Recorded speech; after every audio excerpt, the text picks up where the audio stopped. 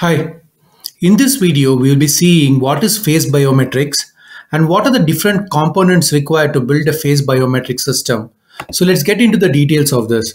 So face biometrics is basically identifying facial features from it can be a photograph, it can be a video or live camera, and take that facial features and compare it to an either reference image that we take in case of banking system, right? We may have some reference photo, or take in case of any other security system or attendance system, we may have some reference photo.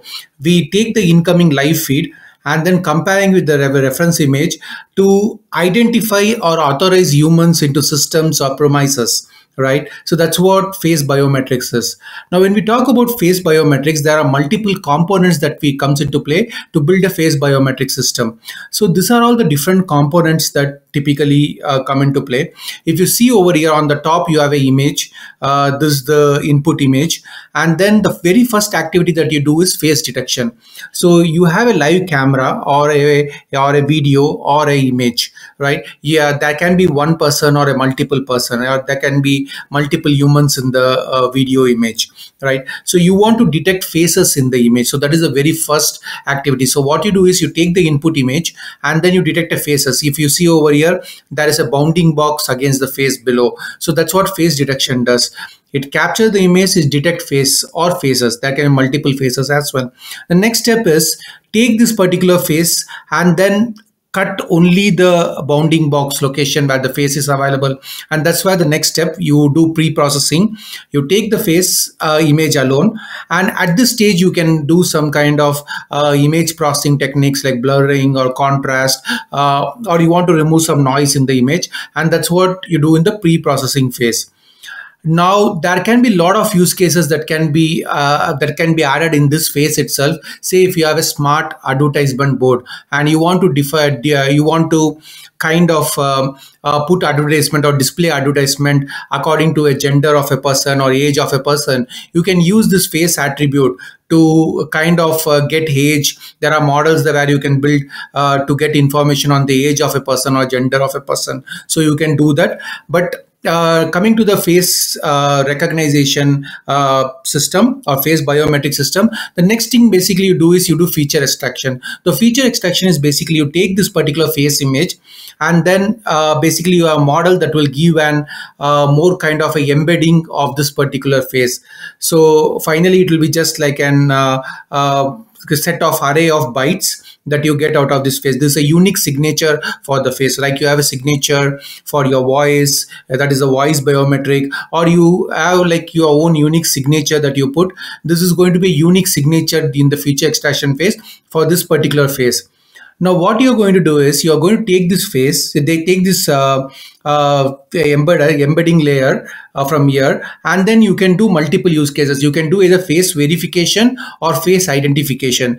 Now both look similar, but let me tell you like what is the difference over here. Now face verification is one-to-one. So in the sense you have a reference image, you take the reference image and then compare it against the incoming feature embedding, right? And then you see whether there's a match or not. So typically take an attendance system, what you do is when you go into an office premise, you swipe your card.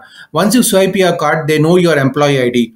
So they will just take the image associated with the employee ID and then do a one-on-one verification. They don't compare typically the face against the entire database and find out who it is, because your first set of authentication is going to be going to be your employee ID card, right?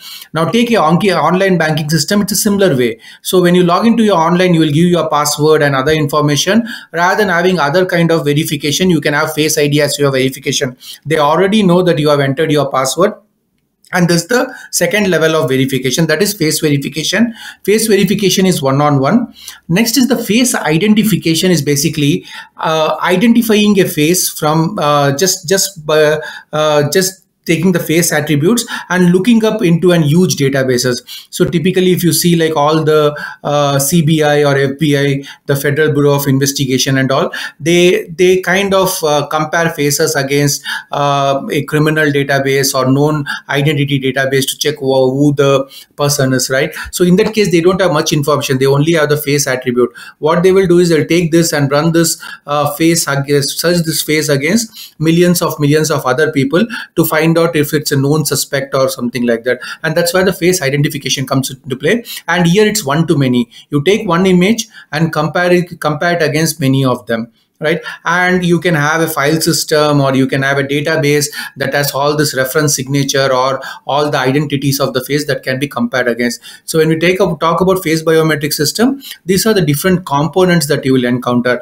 Now I have a separate video on face detection. I'm going to put video on other part as well, like getting the embedding out of the face identification and all. The face detection is already something I have put. You can click the link on the top and check my face detection video. So that is basically the key components of this particular system. Now, when we talk about face detection, the face detection is nothing but identifying human faces in digital images.